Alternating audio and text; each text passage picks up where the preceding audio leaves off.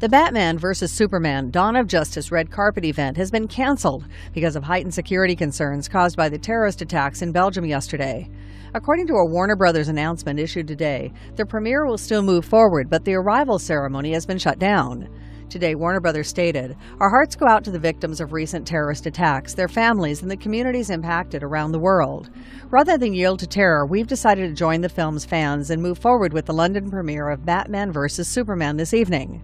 Over 30 people were killed in the airport and metro station bombings yesterday in Brussels, Belgium, which is about 5 hours away from London.